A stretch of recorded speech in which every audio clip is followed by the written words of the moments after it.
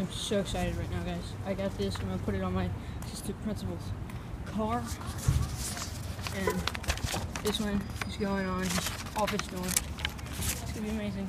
Just need some tape first. Okay, guys, we're set. Let's do this. This is gonna be amazing.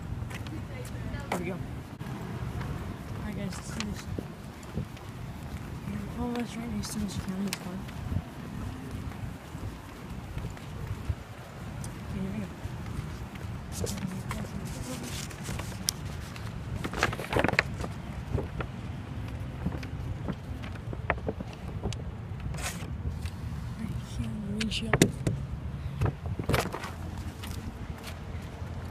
Calman's an Ohio State fan. It's great. Now I gotta go put this one on his door. Let's do it.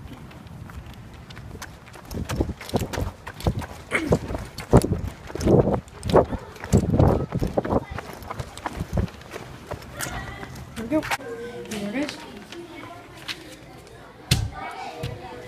Here we go. We're good.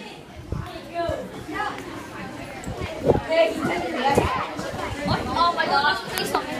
Looking at that video, I realized that when I put the Michigan poster thing, or the Michigan thing, on his door, I was holding the camera upside down. So yeah, that part is upside down. But so basically, he's a big Ohio State fan, and I always nag him about it and stuff. Whenever I pass him in the hallway, I always nag him about it and stuff like that. But so I did it last year. I put a Michigan poster thing on his office door. This year I thought I should put one on his car.